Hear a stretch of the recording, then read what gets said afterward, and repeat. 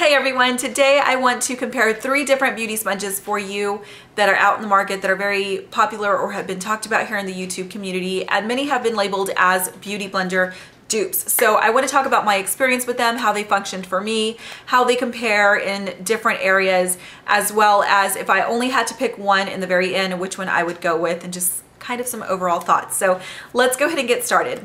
The first one that I'm talking about is the Sephora Beauty Blender Sponge. This retails for $19.95 for one of them. You can find them online, definitely, and also in some select stores, I believe in the little to-go section in the middle. So $19.95 for this one at Sephora, camerareadycosmetics.com, and beauty.com as well.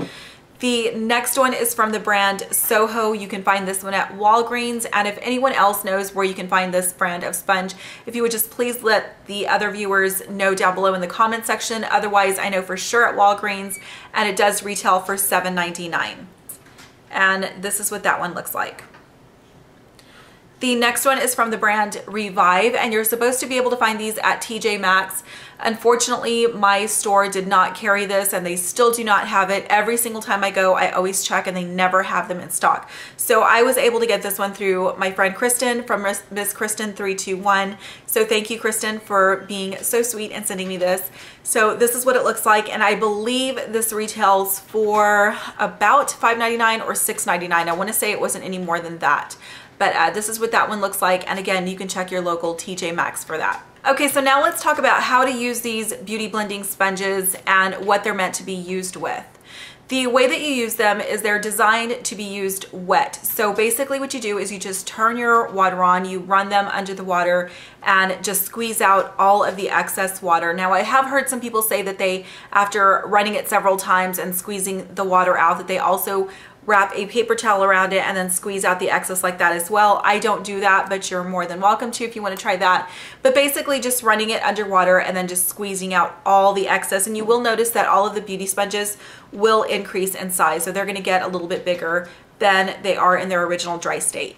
Okay, now what products to use with the beauty sponges? They are supposed to be designed for liquid foundation, cream foundation, compact pressed powder foundation, loose powder, and there is one other one that I cannot remember off the top of my head, but basically 5 different types of foundation is what you're supposed to be able to use these with. Now I haven't tried it with loose powder foundation because I just don't know. I haven't tried it, but I don't think I would like this for loose powder. I prefer to use my brush for that just because it grabs all the product and I can like buff it into my skin. But if it's something that you're interested in, you can definitely try that. I have only used this with cream foundation, liquid foundation, and a pressed powder foundation. So I'm going to share my experience with that. Now these are designed to, because their sponges last about 3 to 4 months, or it's recommended that you replace them every 3 to 4 months. And because some are more porous than the others, some are more easily cracked, I guess. So you can tell kind of with the Beauty Blender, you can see like some of the lines and some of the cracking that happened after the first time that I used it. So there it is right there. You can just start to see some of the cracks there. Now with something like the Revive, it's not so porous, but you can see that it also has a little bit of wear and tear as well. So there it is right there. These are very easy to clean. I have used both my baby shampoo, I've used my Dawn soap. You can use your Masters cleaner. They also sell different cleaners for them as well. They have a Beauty Blender solid balm that they sell online at Sephora, and they also have a liquid. So if you're really weird about using like a Dawn liquid soap or anything like that, then you can always use the Beauty Blender brand of cleanser to clean your sponges, and you don't have to just use it with the Beauty Blender. You can use it on any sponge that you have. Let's compare the density of the 3 sponges because they are very different. The Beauty Blender is definitely the least dense. It's very, very spongy and airy, even dry, so it's very different from the other 2. The Soho is a little bit more dense. It's not as light and airy as the Beauty Blender, as you may or may not be able to tell, but it does have a little bit more density, although not as much density as the Revive. This one is very, very different. It's definitely not like the other 2, and it's just more of like a foam, a little bit of a harder consistency to squeeze even when it's wet. So they're very, very different as far as density goes. And as far as coverage goes, I feel like with the Beauty Blender, I definitely find myself using more foundation with this. And I feel like the first coverage of foundation is very sheer. So it's a very light coverage foundation. The second one, the Soho, I really like this. It's still a light to medium coverage, but it's buildable. I don't feel like you get a true full coverage finish like you would with a brush, but it still gives more coverage to me, in my opinion, than the Beauty Blender. As far as the Revive goes, this one I don't feel like blends into your skin very well. I feel like it kind of just like stamps it in and just kind of sits on your skin. I don't feel like it goes in very well. But I do have to say that I have used all three of them for pressed powder foundation as well, and my favorites for that are the Soho and the Revive. This one in particular is my favorite for my Estee Lauder Double Wear Compact Foundation. I just love it. It just goes really, really well onto my face when I press it in, and just very easy to use. So I love this one for pressed powder foundation. I love this one for both, but more so for liquid foundation. And the Beauty Blender has unfortunately not been one of my favorites. So I don't know, it's okay for a light coverage foundation on me, but I haven't found that I'm getting a full coverage with this. And I have used many different foundations from drugstore to high end, from light coverage to full coverage, and just nothing is doing it for me and the Beauty Blender. As far as how to use these sponges, it's really easy. After you run it under the water and squeeze out all the excess, you basically just kind of stipple it onto your face. You can also use a rolling motion if you wanted to.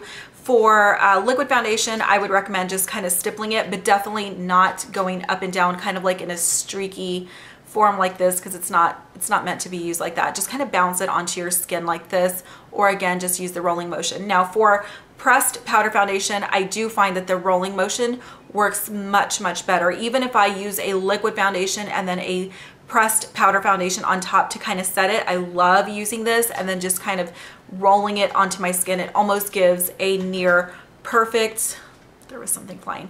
It almost gives a near perfect, flawless finish on my face. So, okay, so overall, for me personally, I'm not the biggest fan of the Beauty Blender. I want to love it because I know so many people love it and it works well for so many people. So I am definitely not dogging this Beauty Blender sponge. I think you really just need to try it for you with your choice of foundation and see if it's something for you, because I know so many people love it and it received many good ratings on the Sephora website, and here on YouTube so many people talk about it. So for me personally, I'm not loving it just yet. Maybe when I find that this works better with a different foundation or a different method or something that I'm not figuring out, there's got to be something that I'm missing because I just don't love it like everybody else does. But definitely try it for yourself.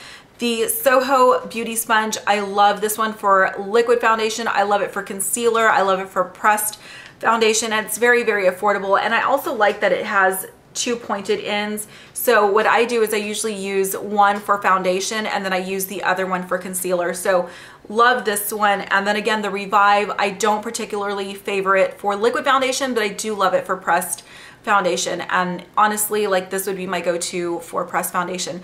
Overall though, if I had to pick one, I would go with the Soho.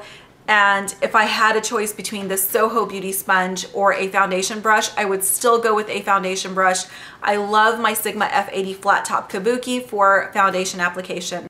It really gives me the fuller coverage that I want. It's so easy to use and so easy to blend my foundation. So over all three sponges, I would still choose my Sigma brush, and it's just, it works. And I feel like that would last a lot longer than a sponge, because I don't know if, you know, these can still harbor bacteria even though you're cleaning them out, you know, because they're a sponge, who knows, right? But I feel like with a brush, I think it's just a mental thing. I feel like it's getting a lot cleaner and more thorough of a cleaning than a sponge. But these are still great. I think, again, it's just a preference of what you prefer, a sponge or a brush, and just kind of try it out for yourself and determine which one is for you. So I hope that you found this helpful. If you have any questions that maybe I didn't cover, or if anything was unclear, please leave them down below and I will get back to you as soon as possible. I thank you so much for watching. Have a great day or night, and I will see you in the very next video. Bye.